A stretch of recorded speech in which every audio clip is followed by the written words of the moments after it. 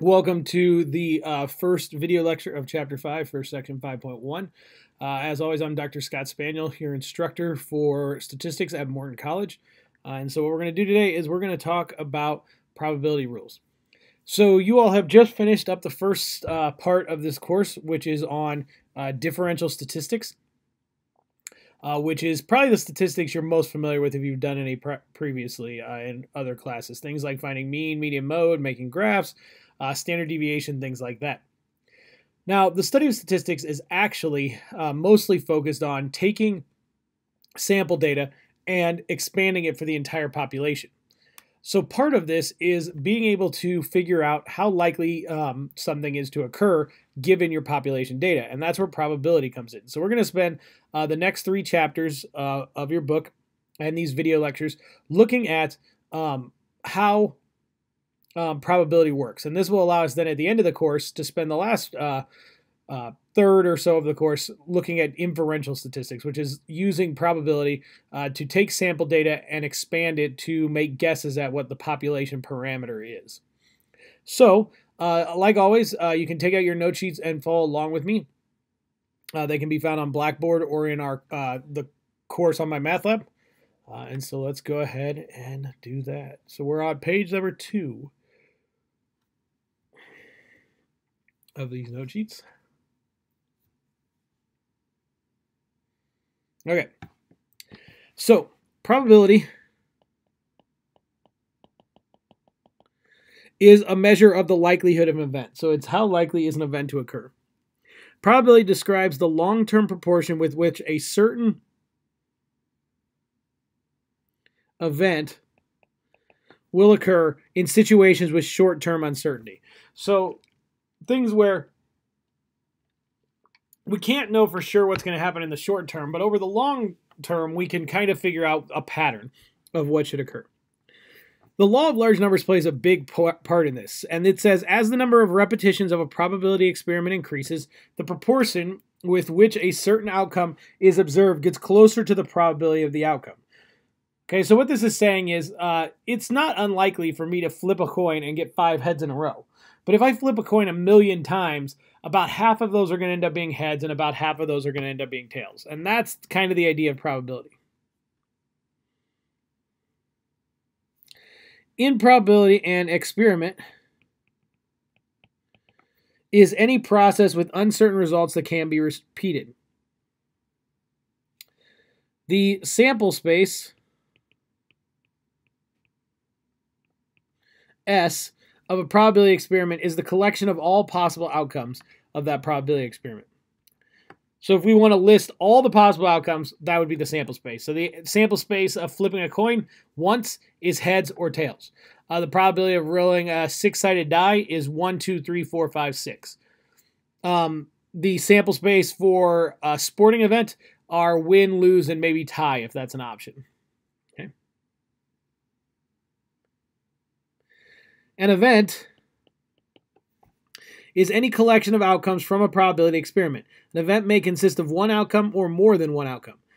We will denote events by with one outcome, sometimes called simple events, using lowercase letters, and in general, events are denoted using capital letters, such as capital E. Okay, so those are some of the just definitions we need moving forward.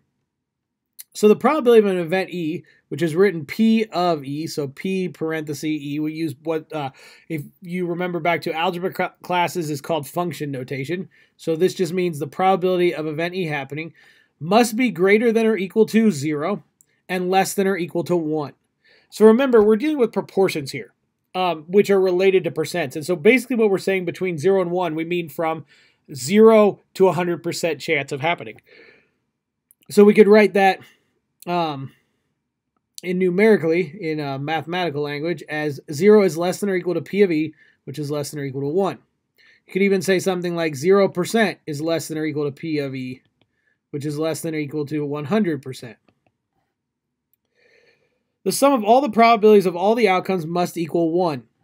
Okay, because that should make some sense. If you're going to look at all the possible outcomes in an experiment, then you should end up with 100% chance. Because if you're doing something, there's a 100% chance one of the possible outcomes will happen.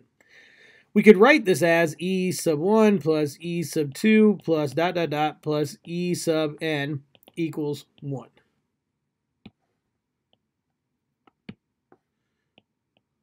Okay, so that's how you would write that numerical outcome.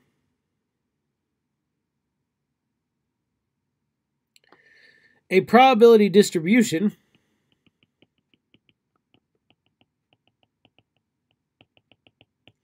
lists the possible outcomes of a probability experiment and each outcome's probability. So you should be familiar with the word distribution by now. We used it in chapters 2 and 3 quite a bit. Remember, a distribution is simply a list. So when we did a frequency distribution, it was a list of all the frequencies. When we do a relative frequency distribution, it's a list of all the relative frequencies.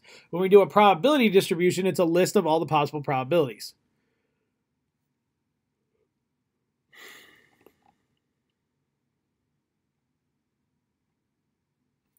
If an event is impossible, so it cannot happen, then its probability of that event is 0.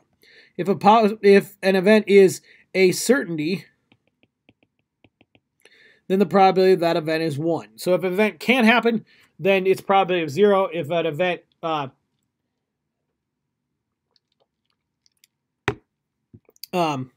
event has to happen, then that would be a probability 1. That would be a certainty. So like examples of this, well, let's do one more definition, and then I'll give some examples. An unlikely event is an event that has a low probability of occurring. Typically, an event with a probability less than 0.05 or less than 5% is considered unusual, but that is not set in stone. So examples of this, I'm going to use a hockey example real quick, and then maybe I'll come up with another one. So it is impossible that the Blackhawks will win the Stanley Cup this year because they got knocked out of the playoffs. So they have no more chance to do it. So the probability of them winning the Stanley Cup would be 0. It's unlikely that they'll win it next year. Now, I don't have a mathematical number for that. That's just a joke because I'm a Blues fan. But anyway, back to the actual examples. Another example here is if you flip a coin, it's a certainty that you will get a heads or a tails. Those are the only two options. So the probability of getting a heads or a tails would be 1. Okay, so that's what we're talking about when we talk about impossible and a certainty. There are two basic general methods for calculating probability. The first one is we can approximate probabilities using the empirical approach. So empirical just means experiment, basically, or trying it out. So the probability of event E is approximately the number of times event E is observed divided by the number of repetitions of the experiment. So the probability of event E is approximately equal to its relative frequency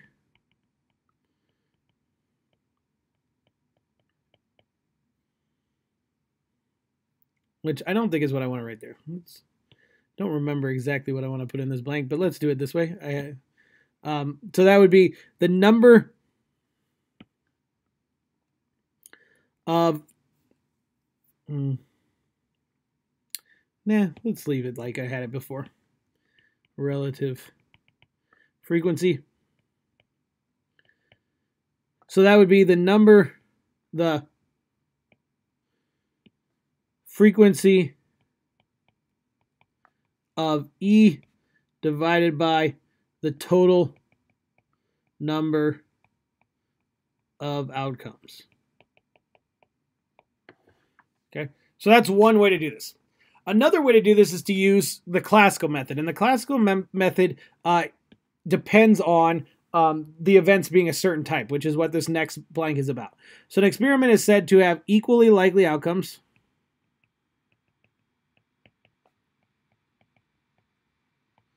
when each outcome has the same probability of occurring. Okay, not each event, but each outcome. So things like flipping a coin has equally likely outcomes. Rolling a fair six-sided dice has equally likely outcomes. Drawing a random card from a deck of playing cards, that has equally likely outcomes. So if an event has n equally likely outcomes, and if the number of ways that the event can occur is m, then the probability of event E is m divided by n. So if S is the sample space of the experiment, then we could say that the probability of E is the number of things in event E divided by the number of outcomes in the total experiment. So notice these are pretty similar ways, the empirical approach and the classical method. The empirical approach depends on collecting data or looking at what's happening in the real world, but the classical method is based on what should happen if all the outcomes are equally likely. So let's look at some examples of doing probabilities using these two ideas. So let's start with this first example up here is using the empirical approach. So a survey of 500 randomly selected high school students determined that 288 played organized sports. What is the probability that a randomly selected high school student played organized sports? Okay, so to do that, the probability of organized sports is just 288 divided by 500.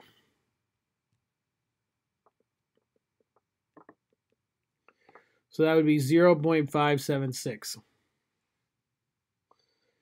And ways to interpret that probability, you could interpret it as if a high school student is chosen at random,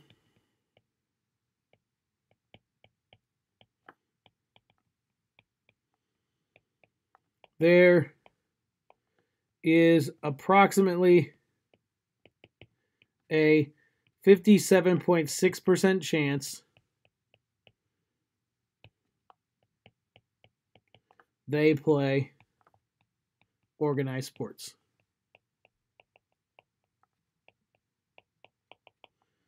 Okay, so that's the idea there.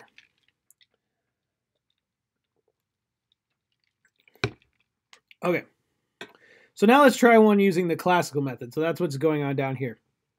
So exclude leap years from the following calculations and assume that each birthday is equally likely.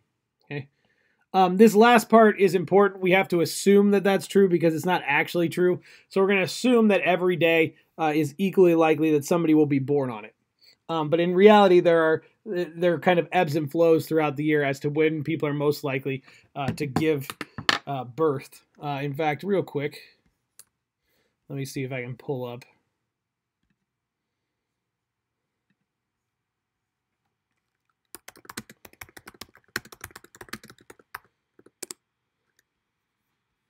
Okay, so like here's a chart. We could show you, there's a bunch of different options, but here's one. Can I make this bigger?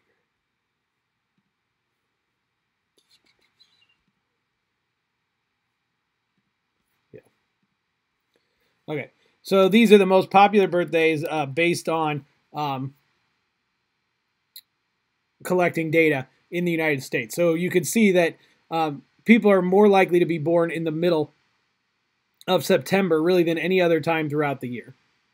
Okay, so that's an interesting fact. But so these are not actually equally likely, so we have to assume that they're equally likely. And this is one thing you do need to be careful about when you're doing probability, is make sure you're either they are equally likely events or that you can assume they are. And in this case, they're telling us to assume they are, so we can do this. So to determine the probability that a randomly selected person has a birthday on the first day of the month. So all we have to do that is probability of first day of month is, first of all, can I just do 1 divided by 12? Right, because each month has one, and there are 12 months. Well, that one doesn't actually even make any sense, so ignore what I just said. So what we want to do is we want to do the number of first days divided by the total number of days. Okay, so how many first days are there? Well, there are 12 first days because each month has a first day, and there are 365 days total. And so for that one, we get 0.033 for our probability. Second one says, determine the probability the randomly selected person has a birthday on the 31st day of the month. So the probability of the 31st day of the month. So that's not going to be the same as the previous day one, right? Because every month has a first day, but not all the months have a 31st day. So the number of 31st days divided by the total number of days. Or just, I don't need to write the word total there. Just the number of days in a year. So you could look at your calendar app to figure out how many of these there are. There's actually, if I switch my camera real quick, there's an interesting way you can do this with your knuckles. So if you take your knuckle and you count peaks and valleys, it'll tell you months. So January has 31 days, February doesn't, March has 31 days, April doesn't, May does, June doesn't, July does, and then start back over at the beginning. So August does, September doesn't, November does, August does, September doesn't, October does, November doesn't, December does. And so that would be 1, 2, 3, 4, 5, 6, 7. Okay. So January, March, May, June, July. So that, yeah. October, December. So there are 7 31 first days in the year. So 7 divided by 365. And so that's 0.019. Okay, so about 2% of people should have birthdays on the 31st day of the year. Determine the probability that a randomly selected person was born in December. Well, so if I want to do the probability of December, you might think you could do the number of Decembers divided by the number of months. But the problem with that is the months are definitely not equally likely, because December, for example, has 31 days. February only has 28 days when we're not in a leap year. So it's less likely that you would be born in February than December. So we can't do that because those aren't equally likely outcomes.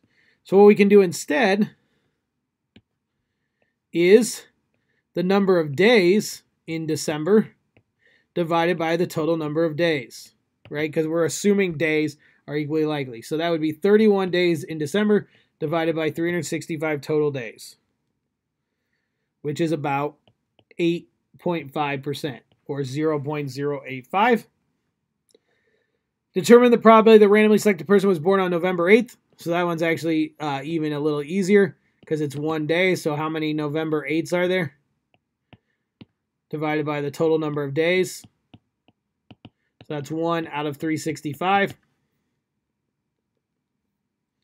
So that's 0.003. So that's less than 0.5% point chance. So if you just met somebody and she asked you to guess her birthday, are you likely to guess correct? Well, what is your likelihood of guessing correct? Well, it would be this, right? Because the probability of being November 8th is the same as the probability of it being any other day. So the answer to that would be no. This is unlikely because 0.003 is less than 0.05. And then we kind of already talked about this, but do you think it's appropriate to use methods of classical probability to compute the probability that a person is born in December? And the answer to that is, in reality, no, because birthdays are not equally likely, right? What would be a better plan would be to use the empirical method and use data like this to calculate things like that. Because you could see a lot more people are born in September than are born in December. Okay. So, back to the note sheets. So at this point, what I'd like you all to do is pause the video and try these problems that are fairly similar to the ones we just did.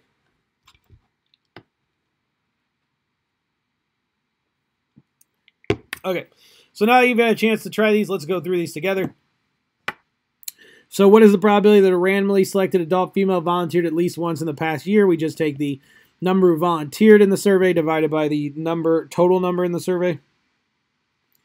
So that's 0.31, 31%.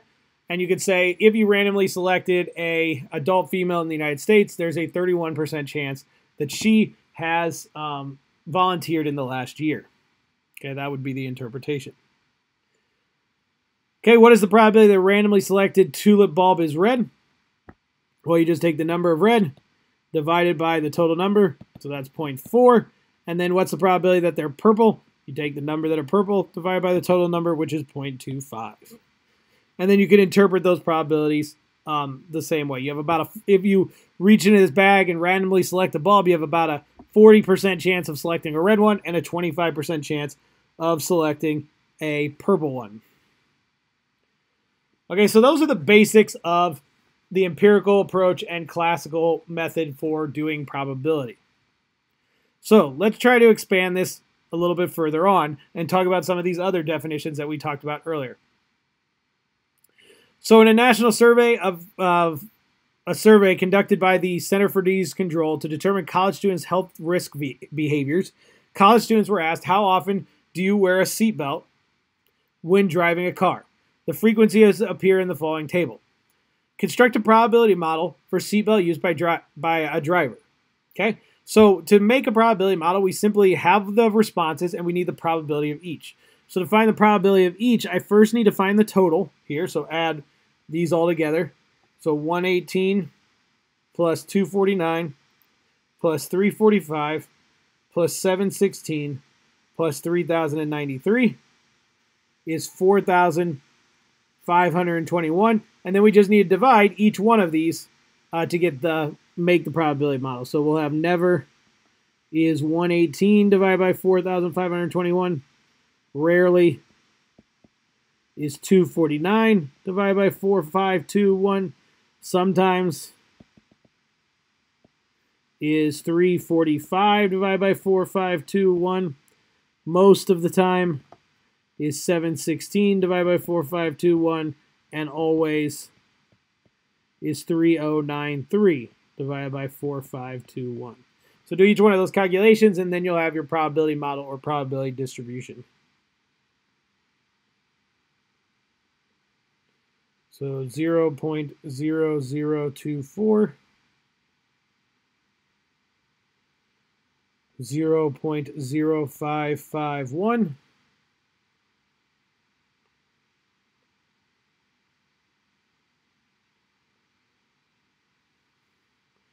0.70763,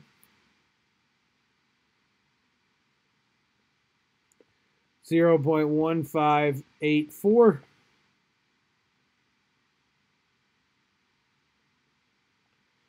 and 0.6841. Okay, so for example, the probability that a student always wears their seatbelt is about 68%. Is it unusual for a college student to never wear their seatbelt? Yes, because 0.0024 is less than 5%. It's actually less than 1%. So it is very unusual for a college student to never wear a seatbelt. Okay, so that's it for that example. So why don't you guys pause the video for a moment and try doing this second one.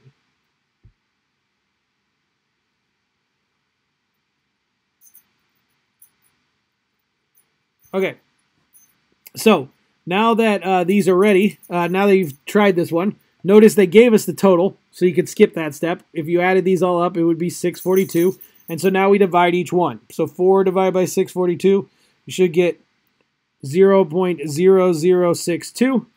6 divided by 642 is 0.0093. 133 divided by 642 is 0.2072. 219 divided by 642 is 0.3411. 90 divided by 642 is 0.1402. 42 divided by 642 is 0.0654. 143 divided by 642 is 0.2227. And last but not least, 5 divided by 642 is 0.0078. Okay, so there's our probability model. Are purse snatching larcenings unusual? So purse snatching is right here. That's 0.0093, which is less than 0.05. So the answer to that is yes. Are bicycle larcenies unusual? Well, that's 0.0654, which is not less than 0.05. So the answer to that one is no. Bicycle larcenies are not unusual. Okay? So that's probability models and how to make one using a frequency distribution. So now what we want to talk about is how can we make a probability model, how can we find the sample space for a classical approach? And that's the last thing we're going to look at in this section. Okay? So determine the sample space of the experiment. So in 2008, Six Flags St. Louis had 8 roller coasters: the Screamin' Eagle, the Boss, River King Mine Train, Batman the Ride, Mr. Freeze, Ninja, Tony Hawk's Big Spin, and Evel Knievel. Of these, the Boss, Screaming Eagle, and Evel Knievel are wooden roller coasters. Ethan wants to ride 2 more roller coasters before leaving the park, not the same one twice, and decides to select them by drawing from a hat. Determine the sample space of the experiment. Okay, so the key to making the sample space here is you just have to think about what things could happen. Well, the first time he reaches in the hat, he could draw any of these. Then he could draw another one out of the hat, but it won't be the same one he started with. So what that means is all of his possible outcomes are each one of these paired up with the other ones. Right? That would give us the entire sample space. So we could go ahead and write that out. So what you want to do is you've got the Screaming Eagle, and now I want to pair that up with each one of these. So I've got the Boss, Screaming Eagle with River King Mine Train, Screaming Eagle with Batman the Ride, Screaming Eagle with Mr. Freeze, Screaming Eagle with the Ninja, Screaming Eagle with Tony Hawk's Big Spin, and Screaming Eagle with Evel Knievel. Okay? And that's how this is going to work. You're going to pair up each roller coaster with all the other ones, and that'll make your sample space. Because he could draw either one out of the hat first, any of these out of the hat first, and then he could draw any of the other ones out second. So if he drew the Boss out first, then he could get the Screaming Eagle second, River King Mine Train second, Batman the Ride second, Mr. Freeze second, the Ninja second, Tony Hawk second, or Evel Knievel second. And then if he gets River King first, he could get Screaming Eagle, or he could get the Boss second, or he could get Batman second, or he could get Mr. Freeze second, or he could get the Ninja second, or he could get Tony Hawk's Big Spin second, or he could get Evel Knievel. Okay, and this is going to take a minute, but that's what we're going to do. We want to do each one of these things. So if he, next option, he could get Batman first.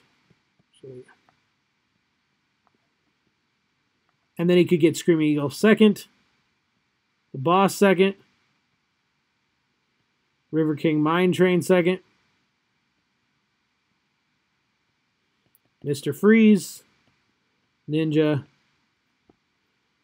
Tony Hawk, and Evel Knievel.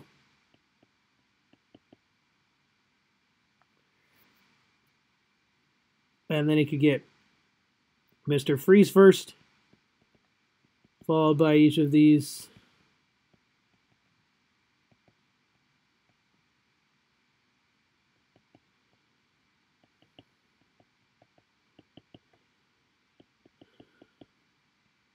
And then he could get the Ninja first, followed by any of these.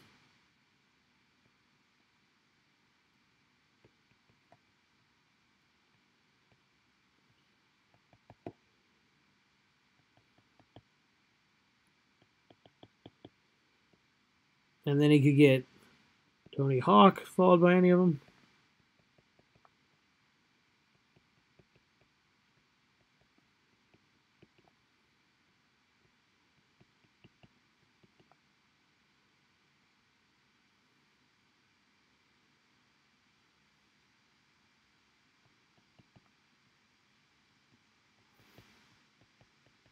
And last but not least, he could get Evel Knievel first, followed by any of these.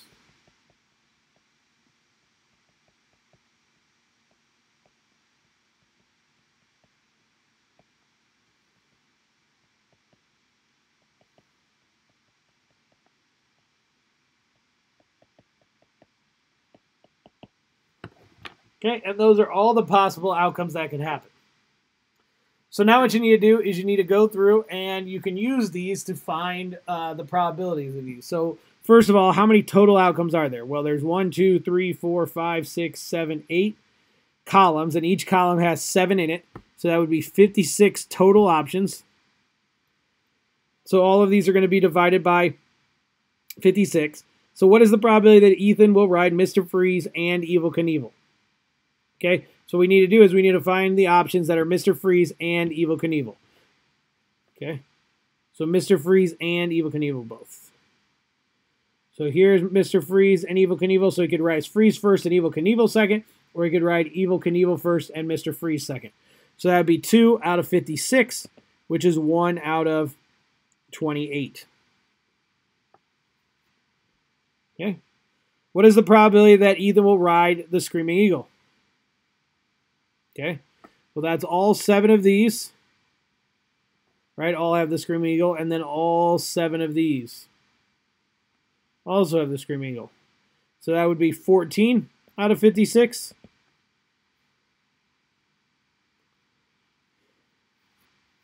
Which is 1 in 4. So there's a 1 in 4 chance that he would ride the Screaming Eagle. What is the probability that he will ride 2 wooden roller coasters? Okay. So we need to figure out what is, which ones of these have, are both of them wooden roller coasters. So the Boss, Screaming Eagle, and Evel Knievel are all wooden roller coasters. So we need both of those. So Screaming Eagle with the Boss. So there's 1. Screaming Eagle with Evel Knievel. So that's 2. The Boss with Screaming Eagle. And the Boss with Evel Knievel.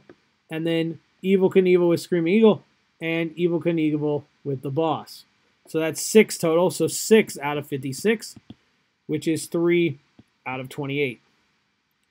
And then what is the probability that Ethan will not ride any wooden roller coasters? Okay.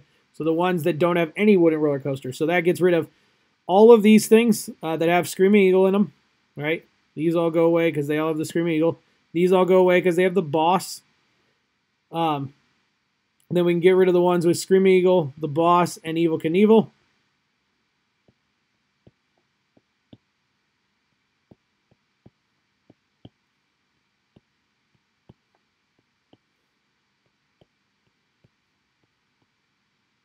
And then all the ones that have Evel Knievel. So that leaves us with 1, 2, 3, 4, 5 rows of 4. So that'd be 20 out of 56, which is 5 out of 14. Okay. And so that's it. That's it for, well, that's the last example that we're going to do together. So now what I'd like you guys to do is try doing the same thing for this problem on page 7. So take a minute and do this problem. Pause the video, and then we'll go through it together. Okay. Okay, so let's go through this one together. So determine the sample space of the experiment. That is, list all the possible random samples of size 2. So you're going to pick 2 people to go to a conference together, and you're going to randomly draw their names out of the hat. So John could come out of the hat first, followed by Roberto, followed by Clarice, followed by Dominique, followed by Marco. Then Roberto could get chosen first, followed by John, Roberto, Cleese, Roberto, Dominique, Roberto, Marco. Okay, Clarice could get chosen first. Clarice, then John, Clarice, then Roberto, Clarice, then Dominique, Clarice, then Marco. Dominique could get chosen first, or Marco could get chosen first.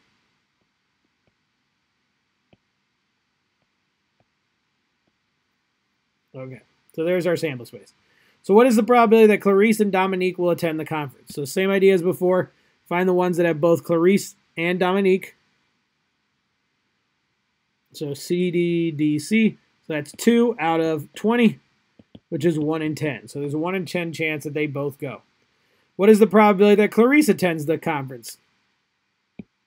Okay, so that's any ones that have Clarice. So that's these 4 that Clarice gets chosen first. And then we've got these 2, both have Clarice, and these 2. So that's 1, 2, 4, 6, 8. So that's 8 out of 20, which is 2/5. So there's a 2 in 5 chance that Clarice will go. Then what is the probability that John stays home? So what is the probability that we don't have John? So I can cross off the ones with John. So all those are gone. All these are gone.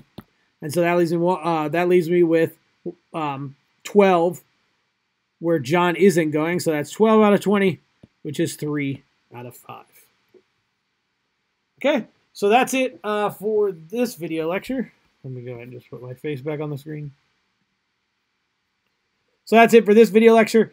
If you have questions about any of this, feel free to email me or send me a remind message.